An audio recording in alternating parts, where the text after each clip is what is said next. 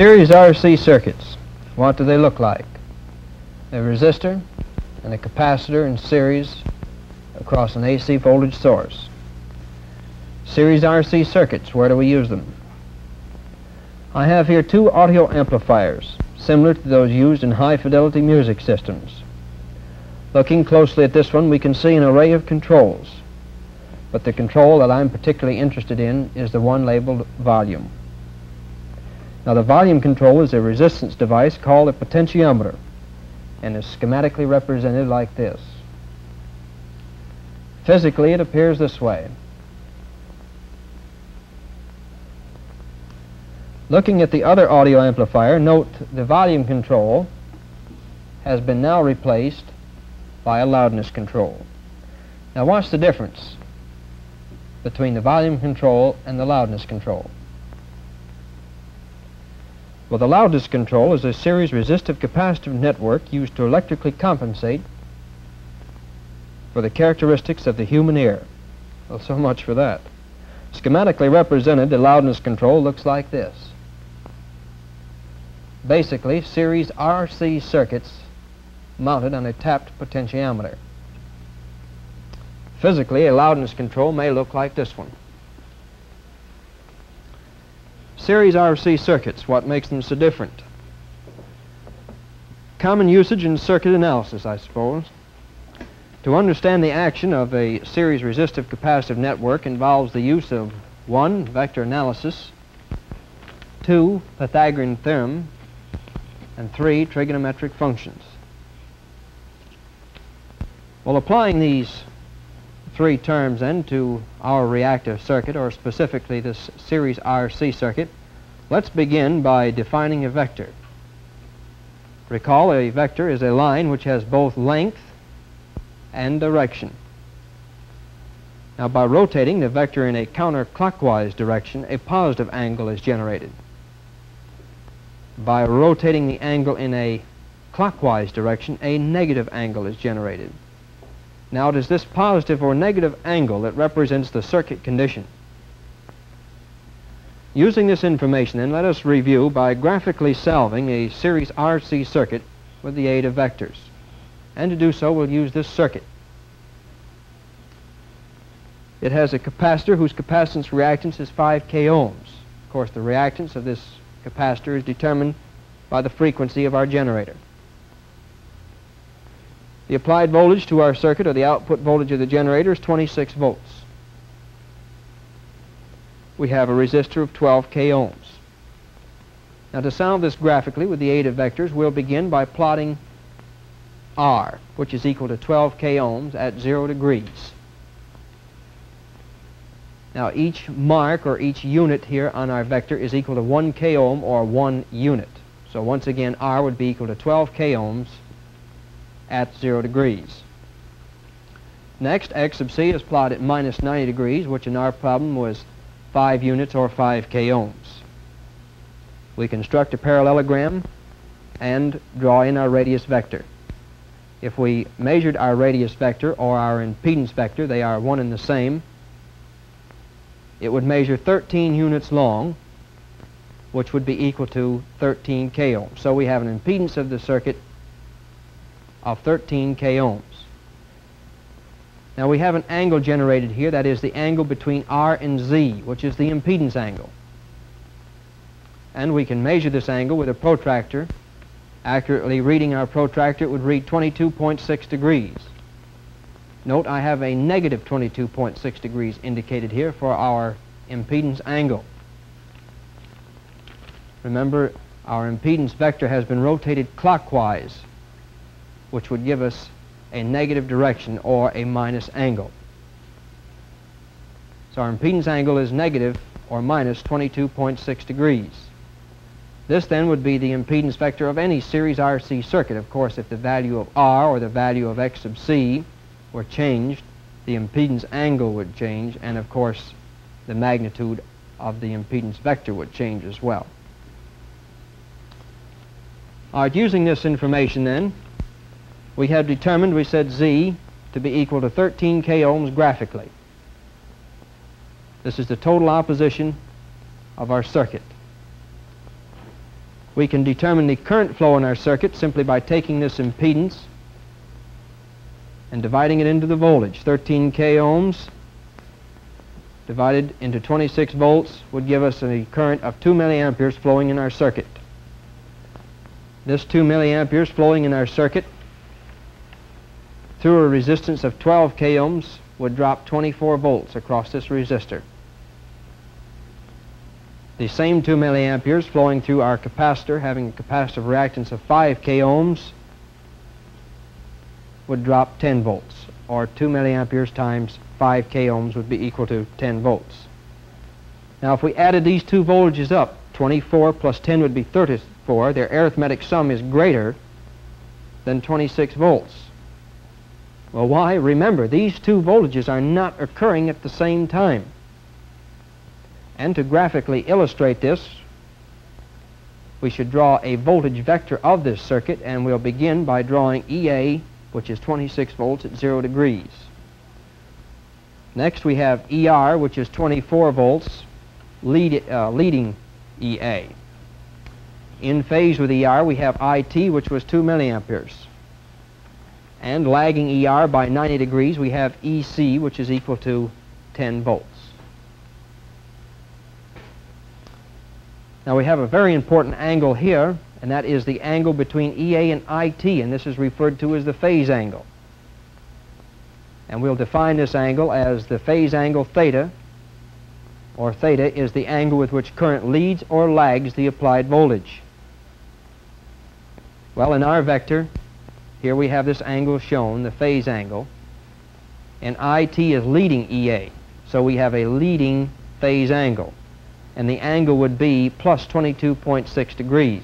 Now, where did we get the plus 22.6 degrees from?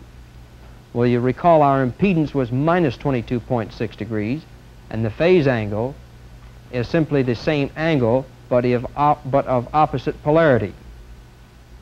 Then our phase angle would then be plus 22.6 degrees. Well, this then would be the voltage vector for any series RC circuit, or a representative vector we could call it. All right, another solution or way of solving the same problem is through the use of Pythagorean Theorem and trigonometric functions. This method is somewhat easier in that we do not have to rely on graph paper, scales, protractors, and rulers. The problem can be solved mathematically with the aid of trig and square root tables. Pythagorean theorem then, as applied to reactive circuits, comes out like this. Z is equal to the square root of R squared plus X sub C squared. To determine the impedance angle, we can use the tangent trig function, and this is mathematically stated as this, where the tangent of angle theta is equal to X over R. Side X would be your opposite side, side R would be your adjacent side. Using this, then, we can determine our impedance, as we said, by using Pythagorean theorem. Z is equal to the square root of R squared plus X sub C squared. Substituting into our formula 12 k ohms. 12 times 12 is 144, plus 5 times 5 is 25. Added together, that is the square root of 169. Extracting the square root of 169 is equal to 13. Of course, our answer is expressed in k ohms. So once again, we have an impedance determined by Pythagorean theorem equal to 13 k ohms, the same as that we determined graphically. To determine our impedance angle, we can use the tangent trig function, we said. The tangent of angle theta is equal to X over R, or X sub C divided by R. 5 divided by 12 is equal to 0.4166. Looking at our trig tables, 0.4166 is nearest to 0.4163. And that gives us an angle of 22.6 degrees. Using this information, now we can write our impedance as equal to 13 k ohms at an angle of minus 22.6 degrees. Now you recall this is polar notation. We give the impedance, the magnitude of the impedance, and we give the direction of the impedance as minus 22.6 degrees. Thus far we have determined the impedance, current of the circuit, voltage drop across the individual components. What about the power in the circuit? Well, we have two powers. The power dissipated by a resistor R and the power delivered to the circuit by the generator. This power, first of all, we call this true power, or PT. And as we said, this is the power dissipated by resistive components and is measured in watts. The other power, or apparent power, PA, is the power delivered by the generator to the circuit and is measured in volt amperes, or VA. With this, then, we can solve for true power dissipated in our circuit, substituting into our formula using one of our familiar power formulas. Power is equal to I squared R. 2 milliamperes squared times 12 k ohms would be equal to 48 milliwatts of power dissipated by resistor R. However, the apparent power is equal to the 2 milliamperes times the 26 volts, which would be equal to 52 millivolt amperes. Well, now that we have determined the true power and apparent power, the next thing we could do is determine the power factor of this circuit. And the power factor may be determined by using one of the three following expressions. Number one, the power factor is equal to the cosine of the phase angle, which is equal to 0.92. Where did this 0.92 come from? Well, if we look at our trig tables once again, remember our phase angle was 22.6 degrees. And the cosine of the phase angle is 0.9232, or we can say the cosine of the phase angle, which is equal to the power factor, is equal to 0.92. Number two, power factor is equal to the resistance divided by the impedance, which is equal to 12 k ohms divided by 13 k ohms, again giving us 0.92. And number three, the power factor is equal to the true power divided by the apparent power. In our problem, 48 milliwatts divided by 52 millivolt amperes, which is equal to 0.92. Note, in all three, the answer is identical. This is a good check on solving your problems. If you come out with the power factor the same in all three formulas, why, rest assured your computations are correct. Now, also in formulas 2 and 3, if you know any two known quantities, for example, if you know R and Z, of course you can calculate power factor. But if you, let's say you wanted to solve for impedance and you knew power factor and R, you could transpose your formula and solve it in terms of Z. Likewise, you could do the same thing with formula number 3. If you knew any two, you could solve for the third.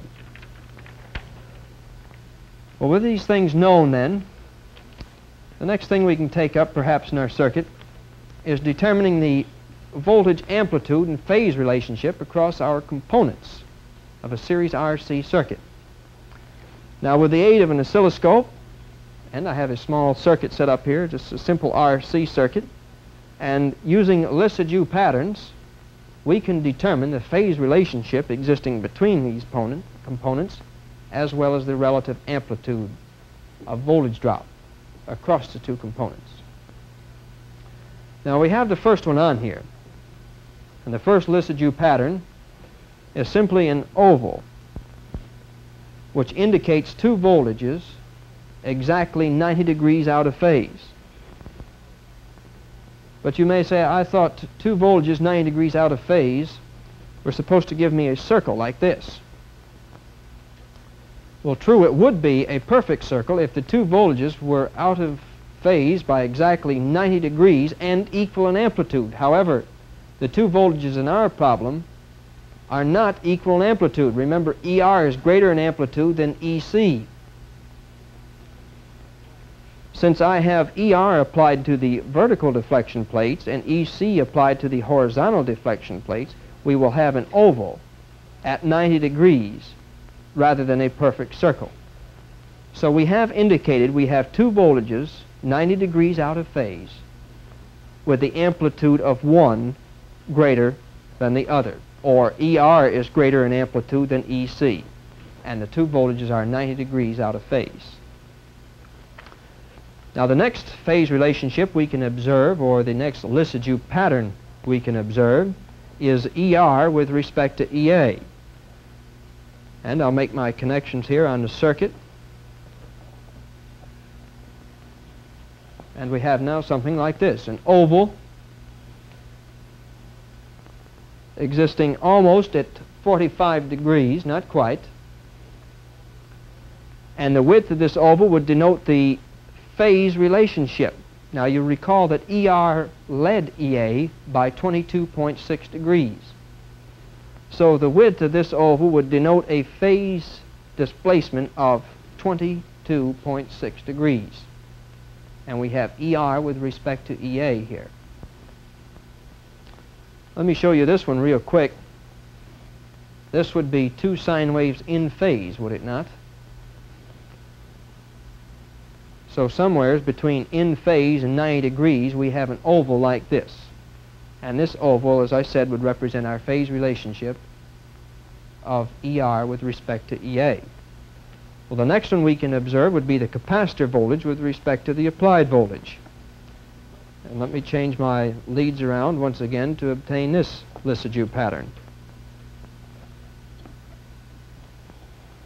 Once again, we have an oval, but notice the width of this oval is greater than before, which would indicate a phase difference of something between 45 and 90 degrees. Now, why is this oval lying more on its horizontal axis than before? Well, once again, remember, the two voltages are not equal in amplitude. In this case, EC is only 10 volts, and EA is 26 volts. So we do not have equal amplitudes. However, the phase is indicated by something between 45 and 90 degrees. And there you have series RC circuits, simply a resistor and a capacitor in series across the voltage source. An interesting circuit, and indeed a useful one.